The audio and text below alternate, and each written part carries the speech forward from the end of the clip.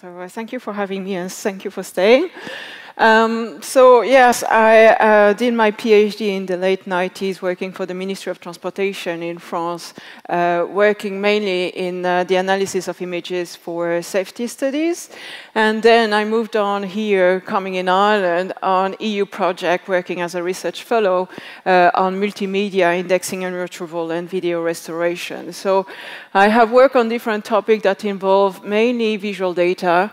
And the slide I'm going to present today are mainly a reflection of some of the things that I have done as part of my team, which is about 10 people at the moment, but some of the work presented is also coming from past members of the team.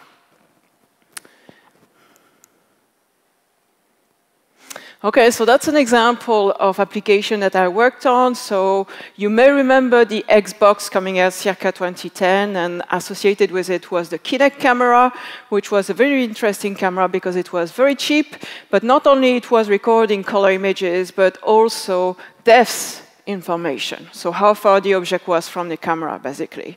So it was giving an opportunity there to actually construct a 3D scanner for cheap.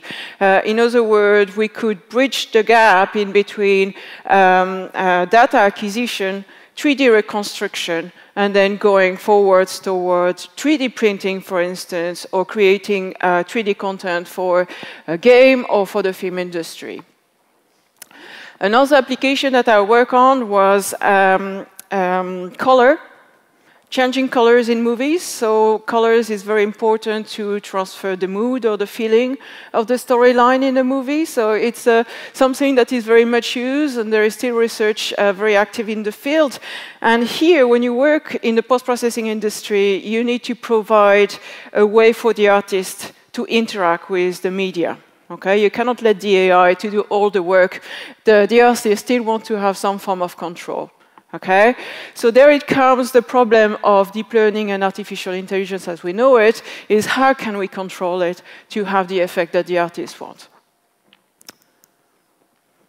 Okay, so moving away from those little example, here this is a footage from drone capture that was done in 2017 in collaboration with Intel Movidius over Trinity College in 2017. So this is an example of data that can be used to reconstruct a 3D model of a full campus here as an example. You have a voxel representation in 3D here. So again, why voxel versus a 3D mesh? Voxel is very easy for manipulation with convolutional neural network, for instance. Again, for artificial intelligence, being able to segment the buildings and to put label or semantic label onto it. So this links to one of my main topics recently, which is about creating a 3D semantic map. Okay? It's very important in the context of autonomous driving and maybe autonomous drone and having autonomous deliveries going to the house of people, and therefore to have an up-to-date 3D map with information associated with it is going to be very important. Okay? So this is an example that was done in 2017 to drive a drone over an area. Actually require that you be careful that there is no one below that can, in case there is an accident. So that was done at 5 a.m. on a Saturday morning or 6 a.m., so very early. And this is, in practice here we were supported by Intel, but that can be quite expensive to grab data with a drone. Okay? The second thing is that it was done in 2017, and you may know that since Trinity College has knocked down a few buildings and built new ones. So the map that we have is actually out of date already. Okay? So the main problem for autonomous driving will be to have access to a very informative map, but also that is up to date.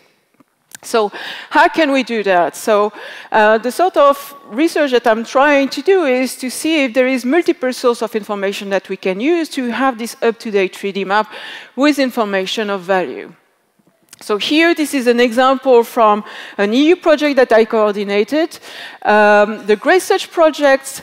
In that project, we were mainly interested in looking at social media data. So you're familiar with Twitter. Twitter, people tweet, some text is associated with the tweet, some GPS information is associated with the tweet.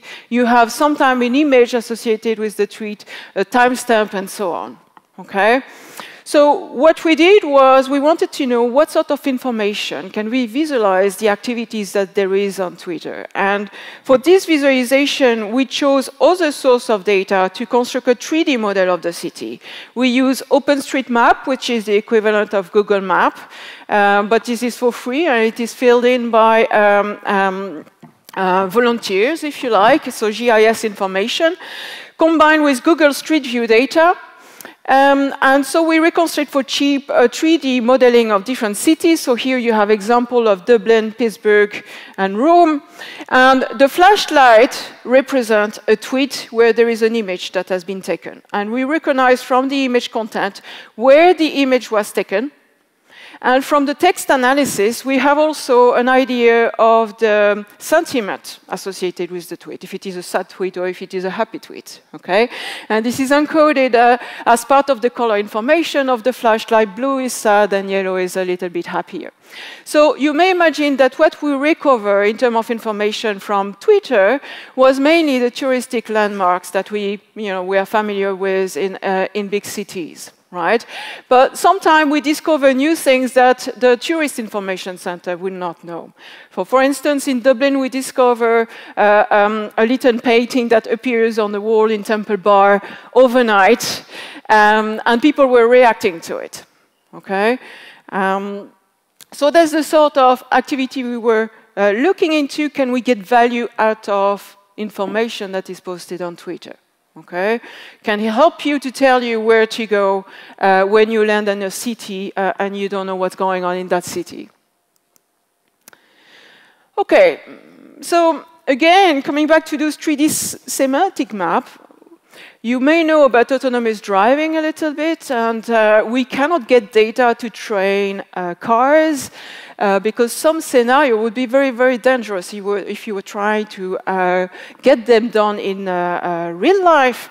So the question is, can we create virtual environment where we can actually train robots to navigate in those virtual environments?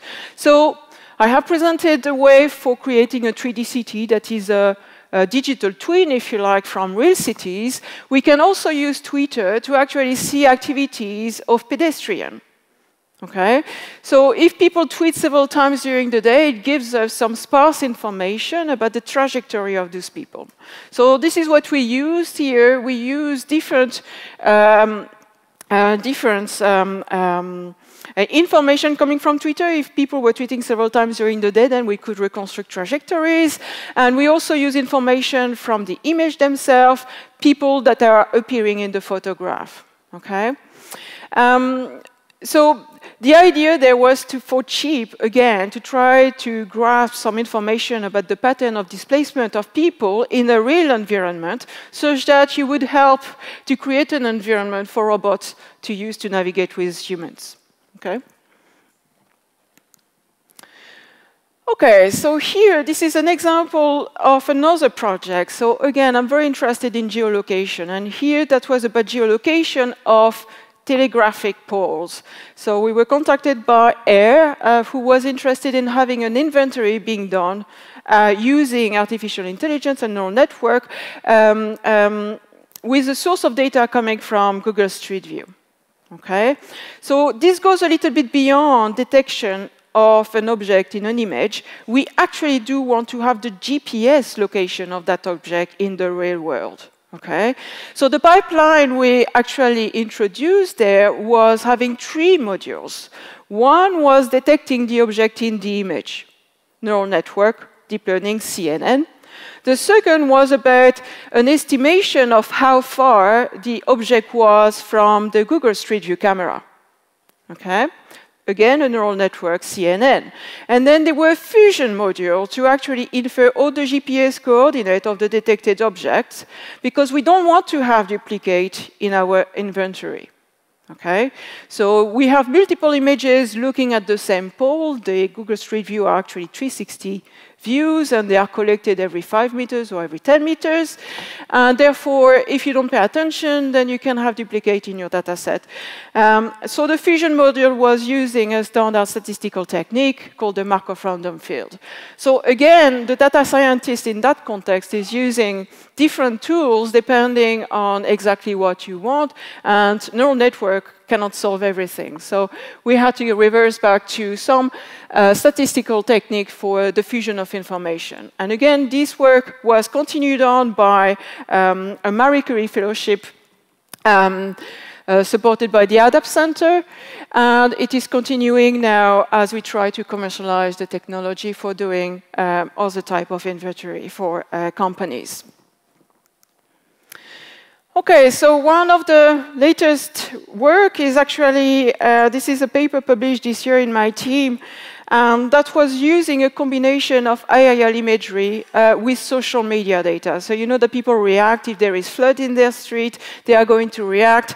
And the question that was asked as part of a competition was, can you assess how passable the road is?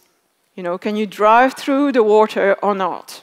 Okay, and that was a sort of fusion of information. Again, every image source is analyzed by modules that are based on artificial intelligence, and then you have a fusion module that is going to decide this is a passable road, yes and no. So this is the type of information or competition that are very important, because we are supposed to be subject more and more to those sort of extreme events like flooding, and that will have an impact on transportation and all services. So currently we are working with Ordnance Survey Ireland, working on IIL imagery and deploying some AI as well to have an idea of what's going on the ground and where things are. And again, the importance of having very accurate and up-to-date information is very important in that context. Okay, so this is the latest program that I am involved with. This is an H2020 project called Bonsai. So we are reaching the end. It's supposed to end in January 2020. And the purpose there was to develop a marketplace for providing access to small to medium-sized company access to AI, but AI on the edge. So you know that neural network is very well accessible now with beautiful libraries optimized for GPUs. But you don't have that much to actually push the AI onto the edge, where you have processors that are a little bit different and also that don't have the same memory and compute power. So the purpose of Bonsai is actually to develop a marketplace where people sell and can buy different artifacts. So this is a combination of sharing data, a combination of having access to a particular model, having access to a particular implementation for a particular hardware, as well as having access to the parameters controlling the model. Okay? So the focus here is really pushing the neural network working on the edge and making it easier for deployment for a mobile phone or Raspberry Pi or whatever hardware you're using. Okay, so I have managed to have slides without one equations. There were only slides with images, but if you're interested in the equations, there is publication associated with this work. Okay, different event that I am involved with in Ireland. So the Irish Machine Vision is happening every year. This is where the PhD students are presenting their work. So if you want to network, it's a good place to go. And we are trying to bring the European Signal Processing Conference in 2021 in Dublin as well. Thank you. Thanks very much, Rozenn. I'm interested in the Bonsai's project and the AI marketplace. And you said it's coming to an end soon. Or how's the engagement from the community in that? The engagement is very good. We're trying to get a follow-up momentum. So there is two websites. There is bonsai.eu, which is associated with the EU project, and there is bonsai.com, which is supposed to actually bring the platform for consumers to use. Very good. All right, I'll keep an eye on that one. Yes. So thanks, Rozenn. Very good. Thank you. So.